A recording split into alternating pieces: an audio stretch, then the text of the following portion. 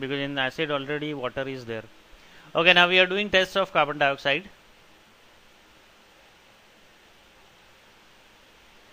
The two most important tests, one is wet blue litmus paper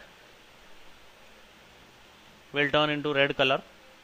Remember, if you take dry litmus paper, then blue litmus paper will not turn red, because this acidic property of carbon dioxide will be shown in presence of water only. That's why the litmus paper should be wet.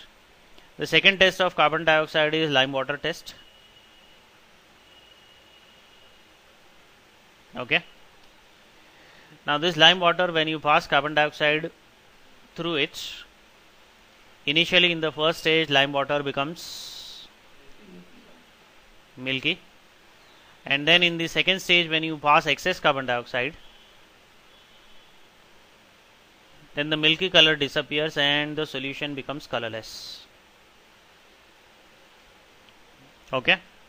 Now there are equations for lime water, first of all turning milky, and then again this milky color that becomes colorless.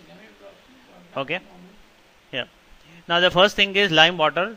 Lime water is basically the solution of calcium hydroxide, that is CaOH twice. Now when you pass carbon dioxide through it, it forms CaCO3 plus H2O. Now CaCO3 is a white colored precipitate. It is insoluble in water. Okay.